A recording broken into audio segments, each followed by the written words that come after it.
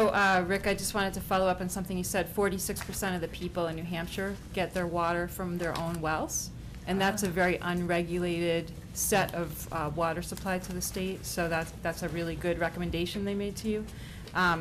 One of the things that, another one of my bill, which is not an issue here in Hampton, is that one of my bills passed the House that is going to create a much stricter standard for arsenic, too.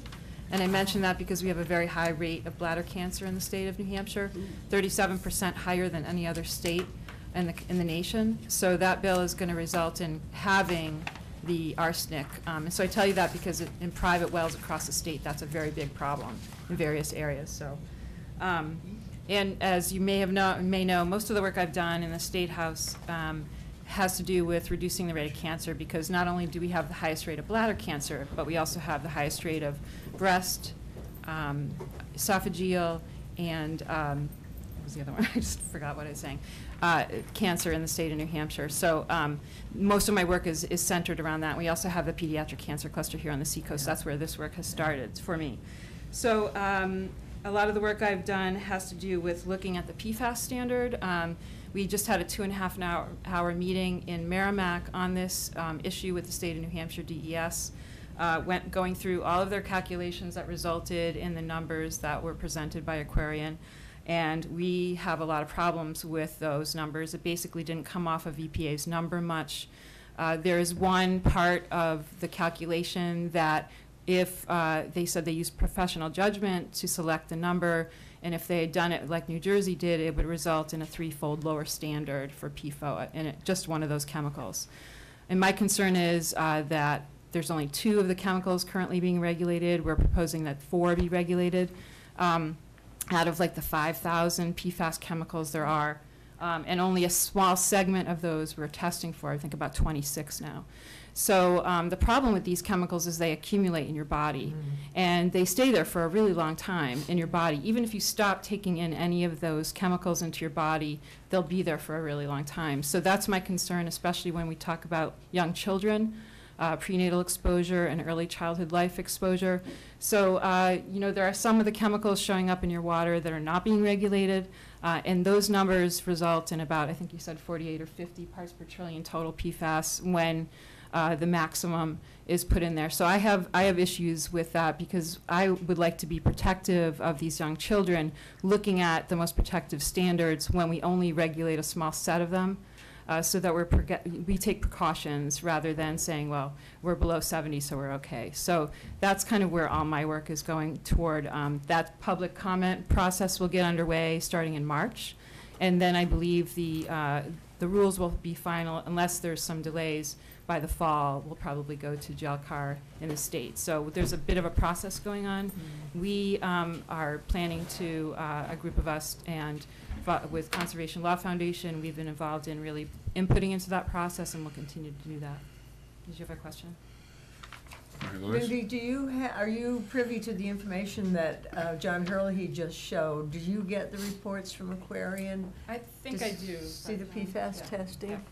Yeah, because I hope that helps a little bit. It does, but I still have concerns about when those numbers are higher. Yeah. And exactly, you know, you don't sample real time all the time, so there's probably fluctuations in between. Okay. So I do have concerns about having those kinds of levels, especially when you get close to other states' levels. So one of the most, like John said, you know, New York and New Jersey are some of the most protective states right now. Other states have even gotten proposing to go a bit lower. So when you get down to the levels that other states say is not safe, I would prefer to be below those numbers right now. You know, EPA is not taking any action with pretty much anything right now. So, and they go through these things one by one, these chemicals, to see what the health standards are. And it takes a really long time to get health information done. You know, these studies take 3 years minimum to do once they, you know, are done and reported. So, you know, we're looking at a very long time period to find out how these 5,000 chemicals should be regulated. So, Mindi, are you also paying attention at the state level to the radii of the wells and whether there's an even ground or sloping ground near wells? for potential contamination from fertilizers, oil in the driveway, salt in the Yeah, so winter. I actually was just looking at some of the other states that have some very comprehensive packages that they're proposing to protect source water, like you're talking about. So I have been starting discussions with people about doing that very same thing here in New Hampshire. So I do share your concerns about that. I appreciate it. So a group of us, led by Conservation Law Foundation, submitted a petition, which unfortunately just Friday was rejected by the state, which got to this issue about the one-by-one assessment of these chemicals, which was going to take a treatment-based standard, which was similar to what John was talking about, saying we already know we have a technology we can get all these chemicals out with, the ion exchange and then the granular activated carbon. I'm on the Restoration Advisory Board at PEAS, and that system we're watching is very effective at getting all these chemicals out. So that petition was submitted to come up with a standard that if you have these chemicals above a certain threshold, that you would then treat them and they'd all be gone. Unfortunately, they rejected that, saying they're waiting on EPA to come up with a step-by-step analysis of each of the chemicals. So that is not very we're not happy about that. Could I ask a question on that? Who's saying that? State of New Hampshire rejected The it. Bob Department Scott. of Environmental Services. Yep, they rejected it with a one-page letter last Friday saying, we're just going to wait on EPA. Because I've gone to conferences all over New England, and they said the more you take together, now these are private companies, these are other state agencies. The more you look at together out of the 4,000 or 5,000 chemicals that we know exist right now, Yep. the better off you are at Right. containing them and figuring out, in essence, how to get rid of them. But we have good technology now that we know is very effective at removing them. But I would say that what DES said is, I'm not sure where they came up. I mean, I know I'm a layperson, but I've talked to several people, and I believe I've kept you fairly informed of what I found out, and that's an awful statement to hear. And I also like to, well, I'll let you continue, and then I'll say what I want to say after. It's Concord after all, Regina. So like I said, if we are successful in pointing out that this one professional judgment was not appropriate, which I think we will be or could be, that would result in a threefold lower standard than what we're currently for PFOA in of itself than we currently see from them.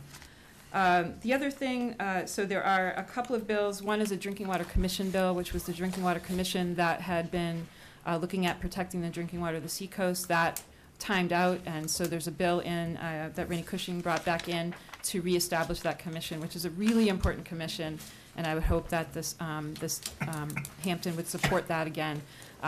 Many of the legislators are on that commission.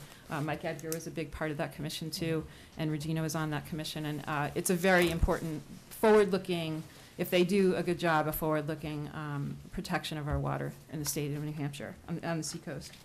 And the other issue that you know I'm involved with is Coakley Landfill. Now the meetings are public due to the lawsuit that we were successful in bringing to Superior Court. The next meeting is this Wednesday at 2:30 at the City Hall at the library. I try to encourage as many people to show up there to see what's going on, to see what the money's being spent on. $17 million has been spent on the Coakley Landfill, and we don't have an active remedial system. We just have a cap on top of it. And recently, because of a reduction in a 1,4-dioxane standard, which is a different chemical, 2 private wells in Greenland, the golf course, the Breakfast Hill Golf Course, and another private home were shut down. Their water supplies and remedial systems were put in. The state definitively said it was Coakley Landfill that caused those exceedances. So there are toxins migrating off that site, and it's only a matter of time, in my opinion, when we come up with new standards for PFAS and other things that would trigger something to happen, that the remedial system should get installed. And there's the bills back in again that I had in last session, Rennie Cushing brought back in to implement to some kind of remedial system for the Coakley landfill. I think that is about it for that. I am concerned, I did hear, and I have talked to John about this, and there was part of the discussion about what has been happening with MW6. I realize I agree that it's not entirely from Coakley, it could be from the car wash, but there are several wells up next to, on well 14 and well 16 in particular, that I'm concerned they're hydraulically up gradient from that car wash, so there must be another source of those low levels of PFAS compounds. And I think that and plus the historic detection in the Lafayette Terrace area of PFAS, and then there's some wood knoll There's a couple of, certainly PFAS is migrating this way from Coakley. Whether or not it's the cause of MW6 or a contributor is one of my questions. So, so Hampton should be monitoring the Coakley landfill situation. Yeah. Go ahead. Okay, so a couple things. Coakley landfill. I know the issue in the beginning was they're claiming that, oh, it's definitely not affecting the Hampton Aquarium wells. And we really wanted to get them to set up monitoring wells to the south and east, I believe. Has there been any? Actually, so the last Cancer Cluster Commission meeting that we had, there was a letter that the commission received that day that said that, yes, now they agree that radial flow occurs. So flow from Coakley landfill goes off in all directions. And they had been implementing on the site itself an investigation to the south of several wells. They were looking at what wells exist. They were going to do some testing of those wells on the south side between Coakley landfill and Hampton. And I know that work is ongoing.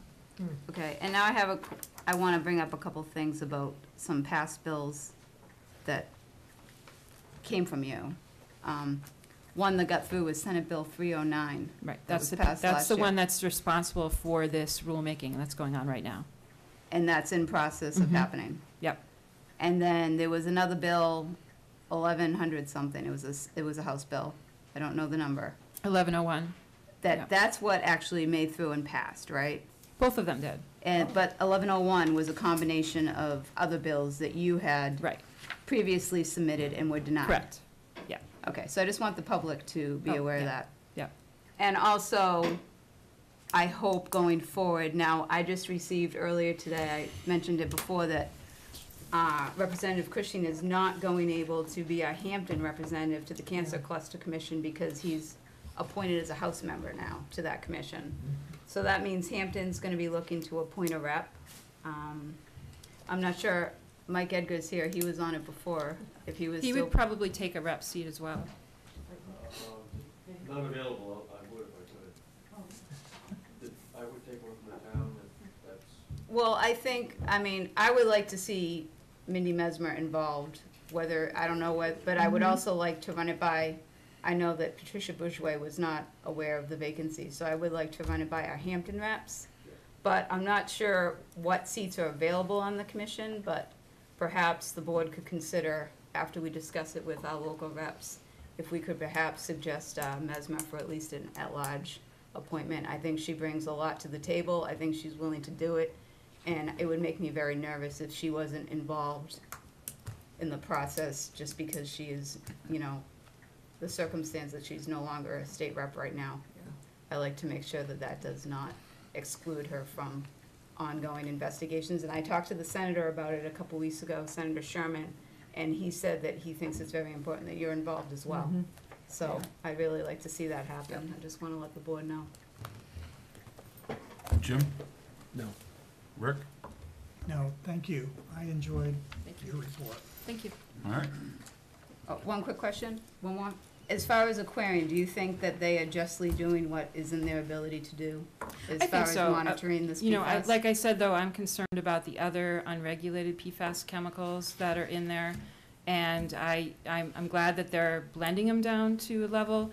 I'm concerned about blending in general, but, I think the thing about these chemicals, I think John and I were talking about this the other day, how can we make people feel better about the water? Well, the thing is that, a year and a half ago, the state told us 600 parts per trillion was okay. And then on May 31st, it was 70 parts per trillion. And other states are saying in the tens. So, when people see those kinds of movements in the standards over a pretty short period of time, it makes people wonder what really is safe. So when you look at, which ones are we regulating? We're only regulating 2 right now. And there's 5,000 of them, and there's like 10 or whatever in your water. So that's where I think some of the questions come. And I would prefer to be very proactive and be very, act with a lot of precaution. Could I just say something? Sure, go ahead. Yeah, I just wanted to thank you again, Mindy, for all your efforts and the brave effort to get the Coakley landfill group subject to the right to know law. You and Representative Edgar and 4 others, the brave 6. And we thank you, and we, of course, joined you in that successful effort, groundbreaking Thank you. throughout the country. Yes. And your continued involvement in this field will be critical. I know you've been at all the PFAS meetings that I've attended, the major program that was put on in Exeter by the EPA, revealing the shocking effects that these chemicals can have on people that remain in their bloodstream for a long period of time. So critical that your involvement remain, and we hope you can. Thank you so much. Thank you. Thank you very much. Thank you.